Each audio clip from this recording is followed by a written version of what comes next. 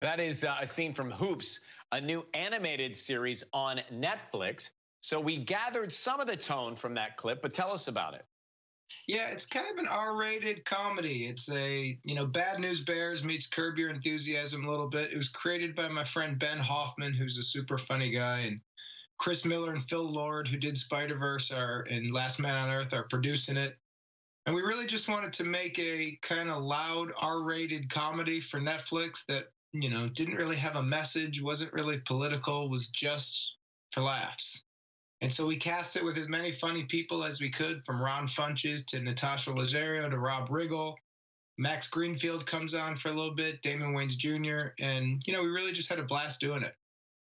Uh, I've got to say that when you mentioned the Bad News Bears, a lot of people associate the Bad News Bears with the new adaptation of the Bad News Bears. But if you watch from the 70s, the ones that my parents took us to see, it was the most foul-mouthed, most inappropriate, and it was PG.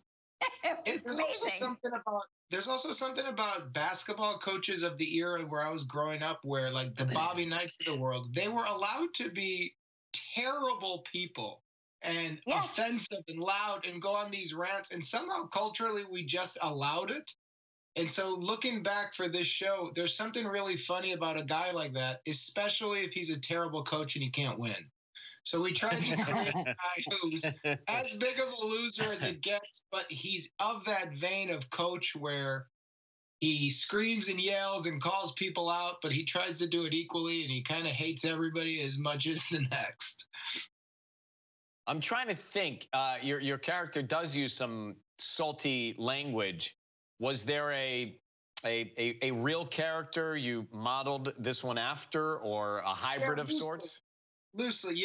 Ben Hoffman obviously wrote this guy and had a pretty good grasp on Coach Ben when I came in. But I grew up, my mother had 9 brothers and sisters, and we grew up, they were all Chicagoans. And so I had some foul-mouthed uncles who weren't afraid to tell everybody around them what they thought of them. And as a little kid, there was nothing funnier than watching an uncle scream and yell at somebody. And so I wanted to tap into that feeling of watching a grown-up kind of lose it, and how funny it is when somebody would go on a monologue of swears, of just, that guy losing their mind has always been really funny to me. Who do you think will come up to you and recognize you? You know how you say, like, there's a different group of people that who will come up to you and recognize you for this? Who are those people? Drunks.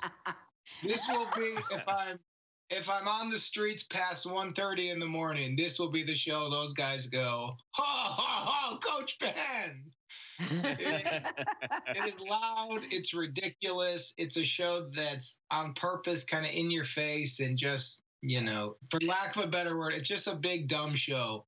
And I think it's really funny like that.